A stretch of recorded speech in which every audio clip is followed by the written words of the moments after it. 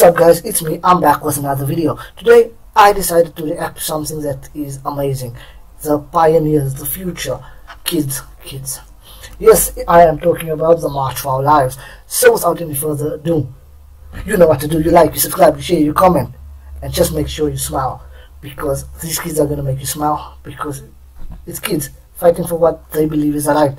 And in retrospect, what everybody believes they're right, just some people deserves to be heard, and these kids do. Even though I'm not living near that country at all, and our country has the same amount of problems as it, my respect goes towards them for giving it a shot.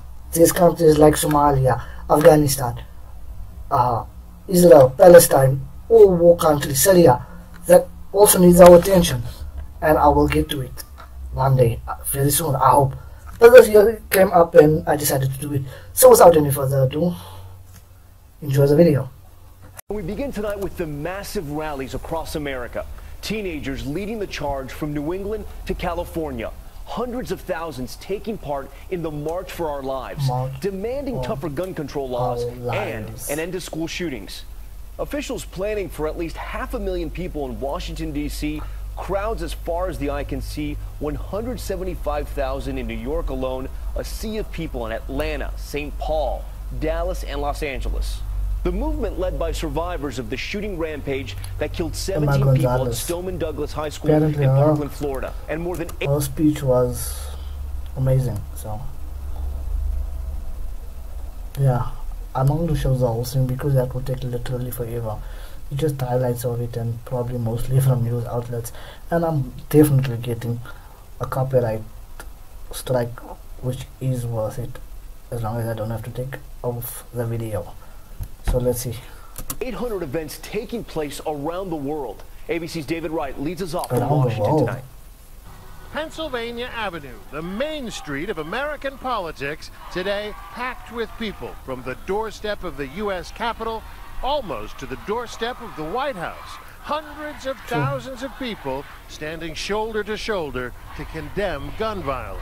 At the end of the day, bullets do not discriminate, so why should we? Young people, including the survivors of Parkland, not even old enough to vote, led the way. When politicians send their thoughts and prayers with no action, we say no more. And to those politicians supported by the NRA that allow the continued slaughter of our children and our future, I say get your resumes ready. My friends and I might still be 11, and we might still be in elementary school, but we know what is right and wrong. In New York City, protesters marched from Central Park to Times Square. ABC's Zachary Quiche in the thick of it. Can this movement, can this march, your voice, can it be the difference, the catalyst? It has to be. We don't have a choice of whether it's going to be or not. It has to be the difference. In Parkland, Florida, in Texas and other deep red states, in California and other blue states, the crowds exceeded expectations.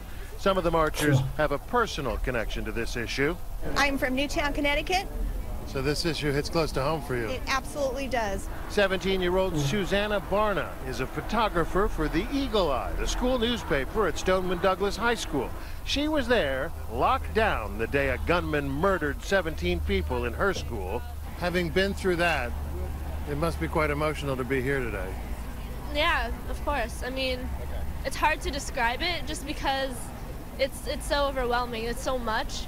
But I mean, I know that this is something I'm going to look back on one day, and this is a story I'm going to be telling my grandkids. Now we're going to sing it to you, y'all. Today, plenty of celebrities lent their talents and their voices to this cause. Among them, Paul McCartney in New York, who reminded the crowd how John Lennon was murdered. One of my best friends was killed in gun violence right around here, so it's important to me. But it was the kids who took center stage. The emotional high point. Emma Gonzalez, a Parkland survivor, on stage for 6 minutes and 20 seconds. The amount of time it took the shooter to turn her community upside down. The crowd there chanting never again, an incredibly powerful moment. David Wright joins us now live from Pennsylvania Avenue. And David, you were out there all day and you were telling me earlier the crowds and the concerns went well beyond violence in our schools. In other countries, that's right, they're against gun violence in all its forms, Tom. And you know, while we did meet one or two people who want to ban guns, the vast majority of the people that we met today say that they want what they see to be reasonable restrictions, things like getting rid of those high-capacity magazines, getting military-style weapons out of the hands of civilians. Of course, the gun rights community sees that as a slippery slope. Tom? David Wright leading us off tonight. David, thank you. Yeah. So, both sides have opinions.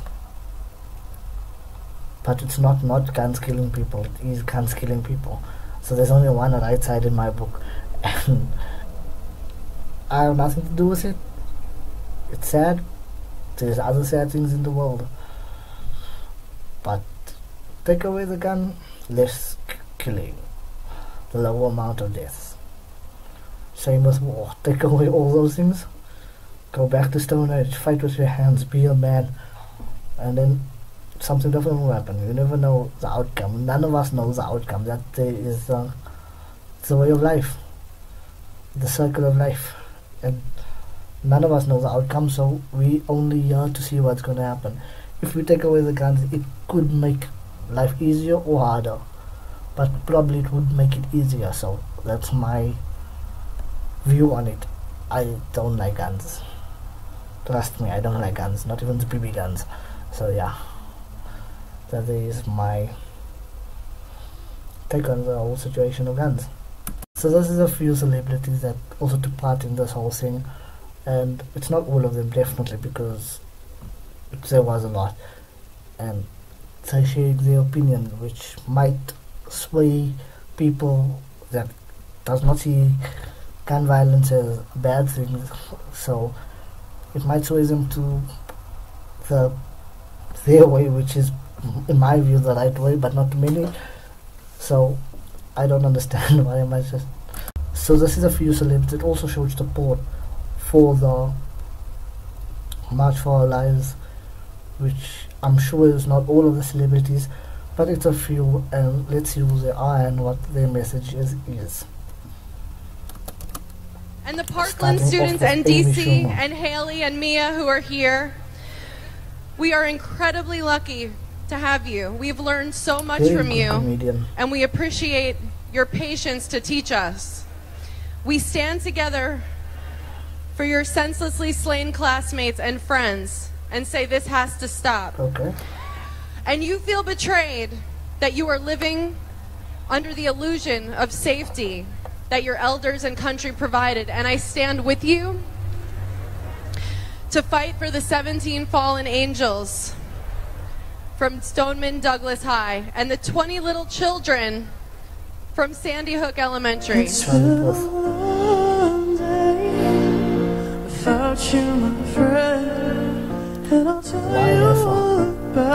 Why the song? If you're listening to the song, you probably know who it is for. It's for the late Paul Walker. He died like 2 years ago, and the song still reminds me of him. Without You, My Friend. And I'm pretty sure this is probably the best place to play it. His t-shirt, Enough Is Enough. And yeah, so now I have to think of Paul Walker throughout this video. Thank you, Charlie. Thank you. When I see you again, we've come a long way from where we began. Oh, I'll tell you all about it when I see you again. When I see you again. Yeah, I was waiting for Wiz Khalifa. Like seriously. Yeah, but okay. He wasn't there. Maybe show the support some other way. We don't know. But let's see what's happening, okay?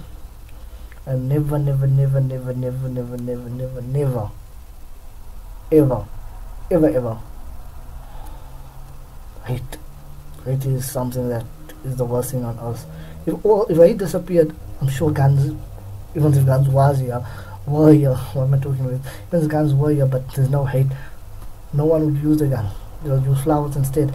And I'm sure you saw videos like that before, because I did, and I'm living in South Africa. So what you doing? Let's get on with the video. Today, we are witnessing the moment the NRA has long been afraid of. Olivia Wilde. An entire generation has been galvanized by their collective rage, and they are ready not only to march, but to vote. These upcoming midterm elections are your chance to channel your outrage into action. Apathy is no longer an option. Your elected officials work for you. Do not let those who choose to accept money from the NRA profit from your hopelessness or from the blood of your peers. Instead, vote them out. I just want to say again and again, thank you to the students who are leading us here today. I am so forward. It took all of you to get us up and out and do this. A friend of mine recently was explaining to her young daughter why we were marching, and she said we were marching so that you guys can be safe and protected at school. And her daughter said, "But Mom, I thought you said you'd always protect me."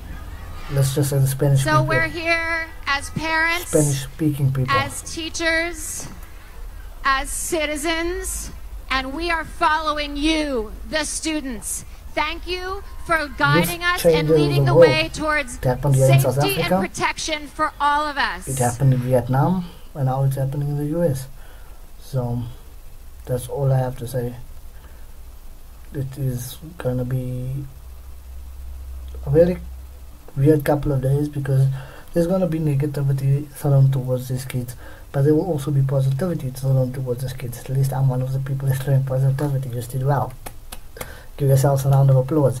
So without any further ado, I'm not going to do it all exciting, because this video is not meant to be exciting. It's meant to be informative, and I'm sure that 10, 20, 30, maybe 50 people who see this video will do more research into this, and hopefully it is people from the US that can make a difference, because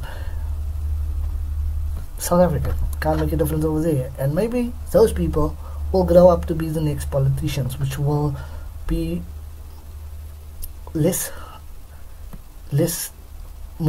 more likely not to start wars with other countries, because the current president there is just a joke. Straightforward, it's just a joke. Don't know how you just voted in, but I'm sure you wish you didn't. So that's my opinion. Hopefully you enjoyed the video. If not, still tell people about it. Even tell people about it. Not to check my video out, you can check any of these videos out. The links will be down in the description. I really don't care if you watch this video of me, because I'm not doing it for me. I'm doing it to get the word out there. Let's say that, the word. And yeah, so bye. There comes a time when we heed a certain call, when the world must come together as one. There are people dying. Oh, when it's time to lend a hand to life, the greatest gift of all. We can't go on pretending day by day that someone somewhere will soon make a change. We all a part of God's great big family, and the truth, you know, love is all we need. We are the world, we are the children, we are the ones who make a brighter day, so let's start giving. There's a choice we're making, we're saving our own lives. It's true, we make a better day, just